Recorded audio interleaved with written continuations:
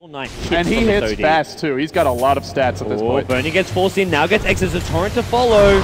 Uh-oh, this looks bad. Now the ODO gets dropped. One down, the Veil's still there. Double ODO, but Bernie cheeses up. Arteezy's BKB is going to run out. Can they bash lock him down? Bernie is going to fall. Arteezy wicked sick. Double kill for him. Now Doom onto Mushi. And Speed Gaming, they're just not taking damage. Blink. Earthshaker slam. He's got one slam. He's got a second. He's taken that one already. He's going to get AUI. What a play from LaNm. Unbelievable. What a turn of events. Saint's going to fall. They have quite a few buybacks there. They're going to need to use him right now. LaNm's on the chase. Eternal Envy, he could go down as well. It's almost a team buyback.